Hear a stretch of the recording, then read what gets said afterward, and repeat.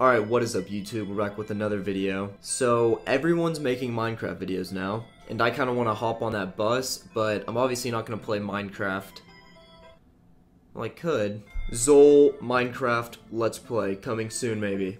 So right now we are going to be making a beat using the Minecraft background music, which basically makes the game. C418 is just a brilliant composer. All the songs are amazing. Another quick disclaimer, I had this idea before Ramzoid made his Minecraft video.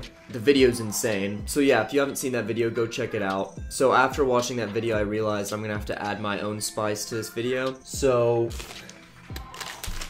toiletries.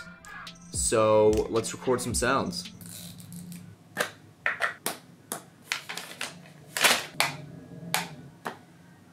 Alright, so let's hop into Ableton and figure out how exactly I made this beat. Alright, so here's our project. Here we have the wonderful sound that everyone knows.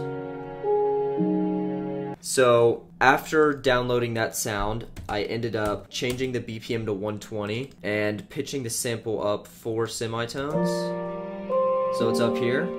I'm just gonna delete this. So what I ended up doing next is splitting that song into 3 different parts depending on their EQ. So the blue around all these tracks is me freezing the track because I have so many different audio effects on every single track. Here we have the medium EQ range. Let's give this a listen.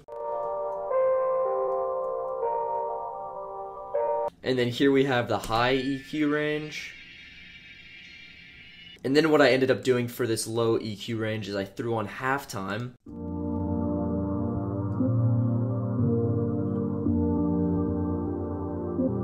So now let's go over to our toiletries and see what I ended up doing with each sound. Alright, so here we have the deodorant hit. So originally it was pitched up to right about here.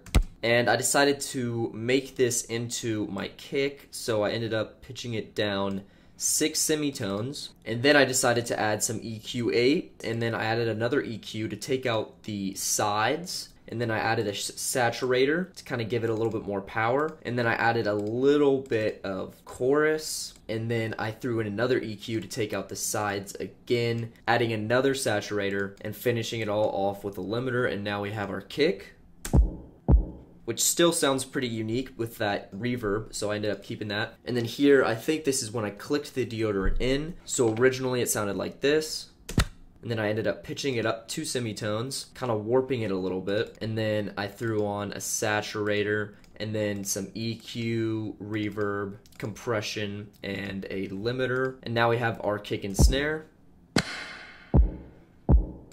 And then all of these sounds down here are kind of percussive hits, so I just added a bunch of audio effects, mainly to keep all of these things on the highs.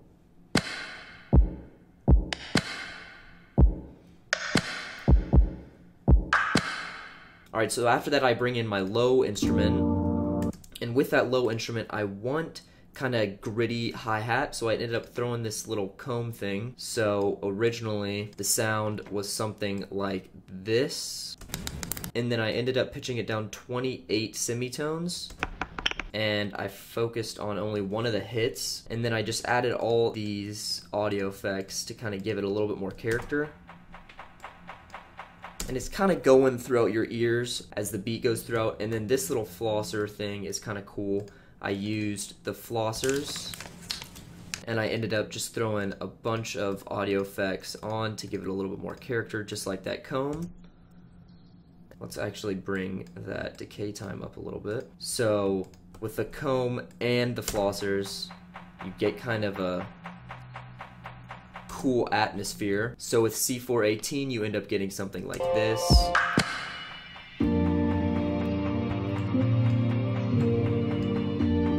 Alright, so I might go and touch up this beat a little bit. I might come up with something super random, I don't know. Thank you for watching. I'm working on a lot of how to sound like videos because those videos are doing really well, so we're gonna keep those up. So go down in the comments and comment an artist that you want me to make a beat like. The last contest that I held, which was the Smiley Lo-Fi Sound Pack contest, was a blast. So I'll probably end up doing another contest soon because that was awesome. Yeah, subscribe, like, play some Minecraft.